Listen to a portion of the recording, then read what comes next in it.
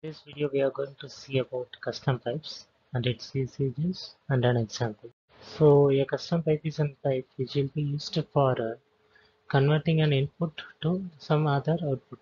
For example, in AngularJS 1 and before we have filters. So these filters will be used to convert the input into another format. For example, I have I need a rupee conversion. So already it is present in US dollars. So from the US dollars to the rupee conversion will be done using these filters. Those kind of filters are there. So that will be called now as pipes. That's a thing.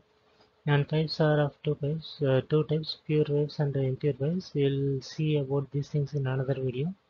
So pipe is like it takes an input and it will convert to an output based on some evaluation, some functions like that. Okay, so for example, you have a data stored, so 105913.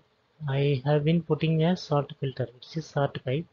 So what you have to do, right? 135910. This will be done through the sort pipes, that is custom pipe. So there is no built-in pipes for this.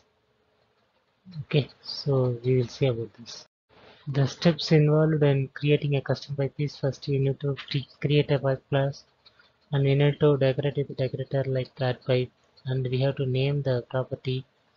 So which one will be the property like that, and then you need to write a pipe transformation logic, and this will be used in the HTML using the pipe symbol which represents a pipe, so which is a keyboard character. I will show you the example.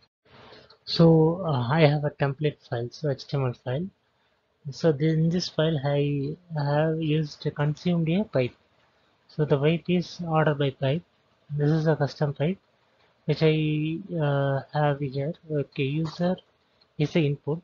I have been converting this user like through order by last name. So I want this user to sort with the last name order. Okay, so this is the functionality for me, and I will print this u dot last name based on that selections.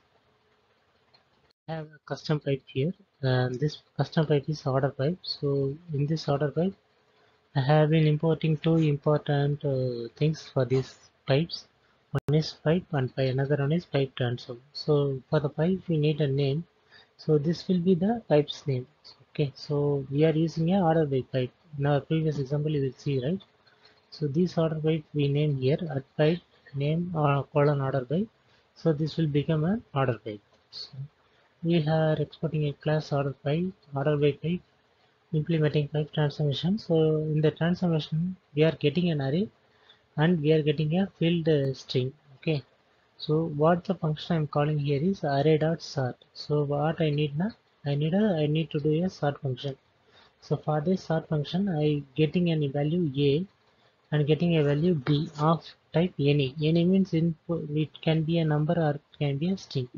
So what are all, whether it might be string or number, I can be able to compare those values. So first we have three conditions here. First one is the value which is present in the a and the value which is present in the b is less than, means I am returning -1.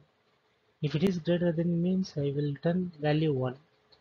If they are equal, means I will return 0, and that function is ends there. So array dot sort will come for each and every values in the array structure, and all the values will be sorted based on this one. And finally I am printing this array through a console statement, and I am returning this array to the main function.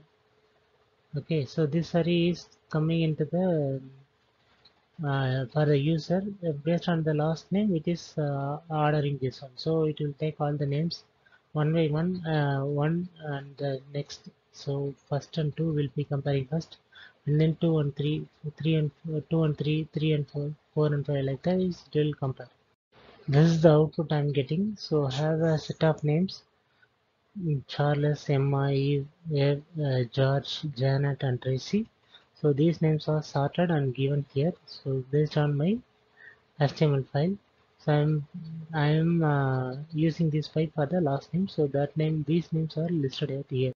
This is how it converts. So the original data has the ID 1, 2, 3, 4, 5, 6, and the first name is George Bluth, and second name is Janet there, and the third name is Emma Wong, fourth name is Eve Holt, fifth name is Charles Morris, and the sixth name is Tracy Thomas. Okay, so based on the last name checking, so it is getting the last names. So blue, what as per the data order, we have Bluth, Weaver,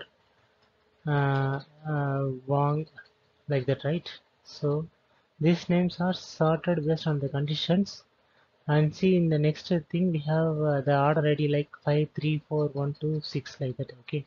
So what happens here now? Based on the name, Charles, Emma, A, George, Janet, Tracy, everything will be getting ordered. Okay. I had a mistake. It is not based on last name, it is based on first name. I have made a mistake in the query. Okay. Just correct it. Thanks team. Thanks for the support.